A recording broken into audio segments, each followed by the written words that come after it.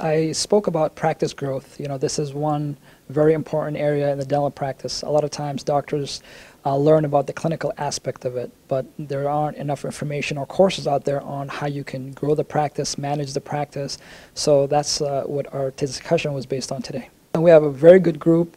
Is a mix between, you know, office managers, mix between an intern, dentist. So, you know, they're eager to learn, and they made actually, you know, the day very fun for me as well. So it's good.